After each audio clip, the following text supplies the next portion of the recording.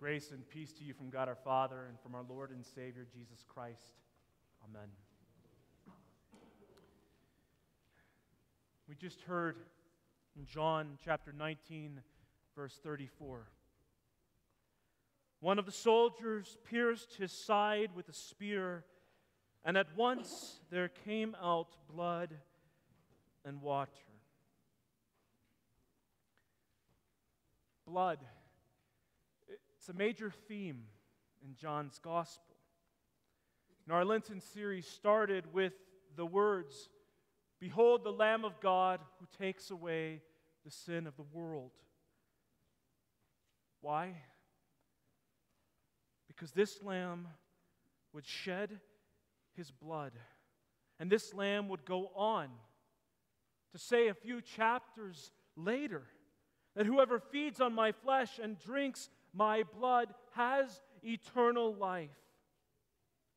In John's Gospel, blood serves one purpose.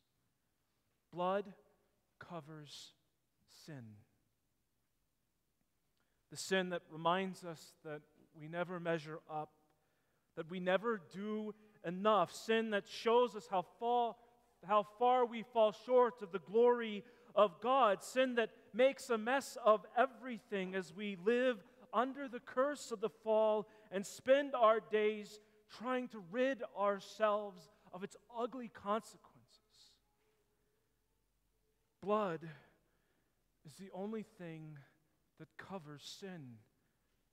But that doesn't stop us from trying other things.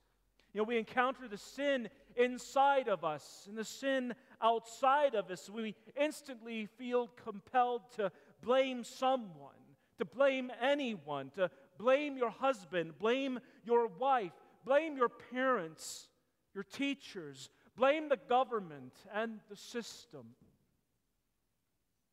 And when we run out of people to blame, we cover sin with excuses. Thinking our sin is not as big of a deal as people are making it out to be, or that our sin really isn't hurting anyone. It's just this once and no one will ever know. And then when we run out of excuses, we cover our sin with comparisons, finding relief that we aren't as corrupt as the real villains of this world. Or we stuff it down and we decide we just don't want to think about it anymore. Or we distract ourselves with busy schedules, with addictive substances, and anything else we can consume with our eyes, our ears, or our stomachs. But it's all in vain, because there is only one solution to sin. And tonight we stand with St. John under the cross.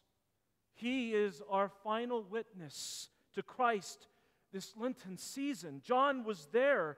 He saw it all happen. And tonight he gives us his testimony, and his testimony is true.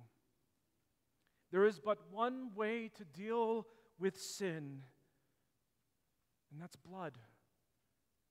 Christ's blood alone washes away sin. And with blood, all sin is forgiven. And while that forgiveness is free for us, and we rejoice in that and find comfort in that, Good Friday calls us to remember what it cost Jesus. His crucifixion at Golgotha was an act of utter brutality and barbarism. Jesus was first stripped before Herod's soldiers, and then he's stripped again at the command of Pilate, and he's stripped once more at the cross, when the soldiers divide his garments by casting lots. Now, when Jesus is flogged by the Romans the next day, lacerations tore into his muscles. The whipping would have gone all the way from his shoulders down to his back and the backs of his legs, making it all the worse when the Romans threw Jesus onto that wood and drove spikes into his wrists and feet, mocking him, spitting on him. On the cross, Christ's arms were stretched upwards so his shoulders would be dislocated. But the stress of his diaphragm limited his breathing. And in order to exhale, Christ had to push up with his spiked feet. For 6 hours, this breathing motion went on and on and on, with his wounded back rubbing against the coarse wood until exhaustion finally set in. As Jesus slowed down his breathing, his heartbeat would have become irregular, and Jesus would have known that death is near.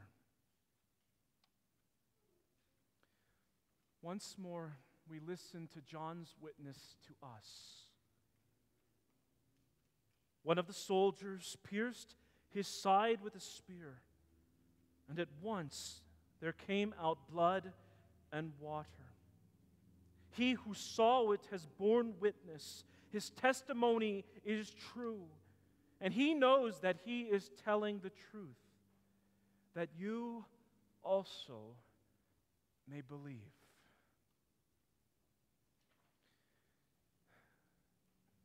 The artist Peter Paul Robbins, a 17th century artist, had a unique way of capturing John's witness as he depicts this event in John's Gospel in a painting called The Descent from the Cross.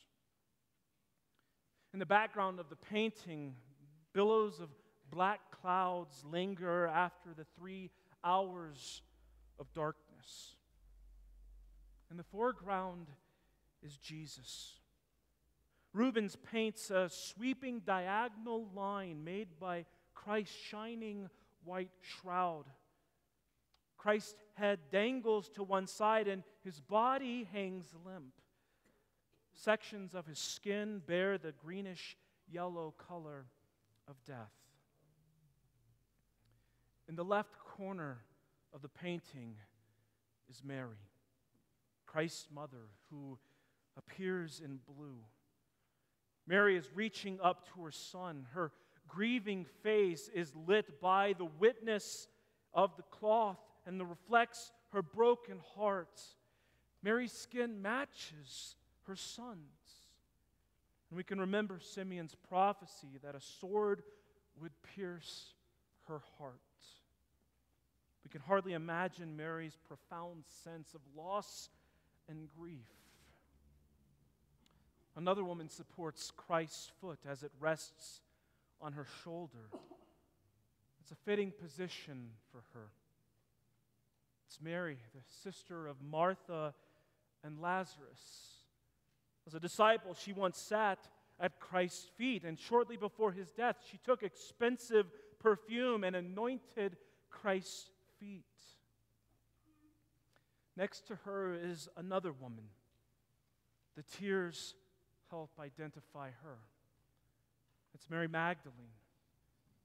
Mary Magdalene is so crushed by all of this, so much so that on Easter morning she runs frantically, searching for Jesus. We know that the man standing on the ladder to the left is Joseph of Arimathea. His rich clothing gives him away.